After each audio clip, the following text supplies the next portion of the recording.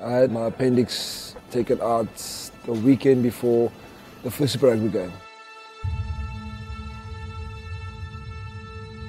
First of all, they thought the appendix was just swelling up, but then unfortunately that burst inside as I was in the emergency room.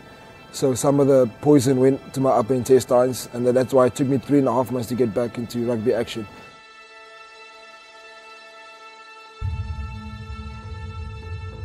That was very frustrating to do nothing, to lie in bed, and you can't even eat properly, so I lost 10 kgs.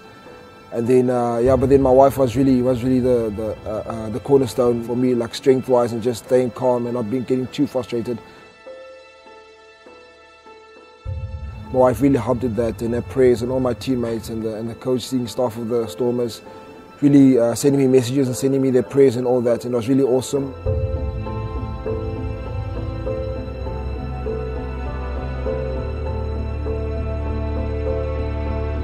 For me personally, obviously, I'm focusing now on the championship. We're all focusing now on the championship. We can't look further than the championship. I mean, anything can happen. I've seen in my appendix that anything can happen. So, I mean, every opportunity I get, I go full out. I hold nothing back. So, I mean, a lot of people take things for granted. They'll say, I will play well next weekend, or I'll train again next weekend. But you never know what's going to happen, especially with what happened to me with my appendix. It just came unexpectedly.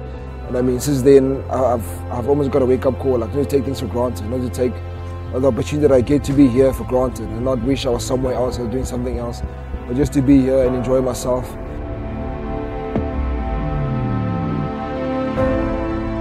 Every forward player has his own way that he prepares, but for me, coming into the Springboks, knowing that, listen, I'm the guy with the least game time here, I just back myself in just doing what I do very well. And the small things that I do well, I'm gonna just continue doing them. Not try to play out of my lane and try something stupid that I've never done before, or try silly things I've never done before. I just focused on my basics.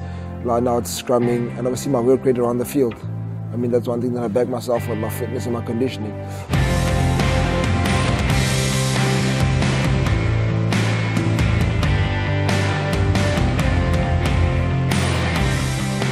It was really awesome to know that there are people that really care about you, even if you're not with them in a team environment, they still care about you as a person. So yeah, that was really awesome to see, and especially my church members also came through and prayed for me.